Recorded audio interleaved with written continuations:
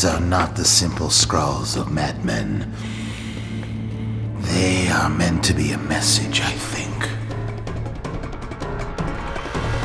My name is John Carpenter. I direct horror movies. My name's Steve Niles. I'm a comic writer, and I specialize in horror.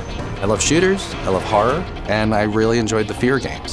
So, tell me, what does it feel like to kill your own brother? Can't say I enjoyed it very much. My experience working on F.E.A.R 3 has been incredible. I'm a big fan of F.E.A.R, the original and F.E.A.R 2.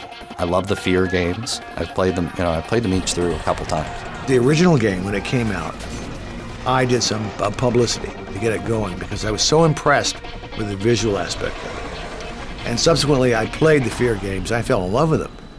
So a chance to work on F.E.A.R 3 with Steve in day one was fantastic. I loved it. It's really fun to scare people. They hire me to write scary things, and then when you write something scary, they're like, oh, you can't, that's too much.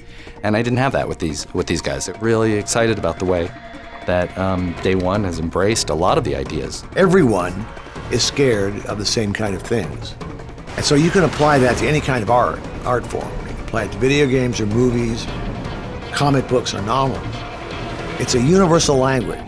What we stumbled on was that, even though it's a horror story, it's really a story about family. Mother is calling us to her side to witness the moment, to share in the power, and you want to stop her? In this game, you have to find Alma, and you have to go through landscapes. In a sense, that stuff kind of mirrors, ancient mythology. It kind of mirrors all the symbolic tales that we've heard and grown up with. The most important thing about writing horror is having characters you care about. If you fear for the characters, then you're scared. Movies and video games cross-pollinate in certain ways by their subject matter, but the forms are vastly, vastly different. And I've learned to respect what it takes to make a video game. It's really complex. I'm really shocked at some of the stuff they let us get away with.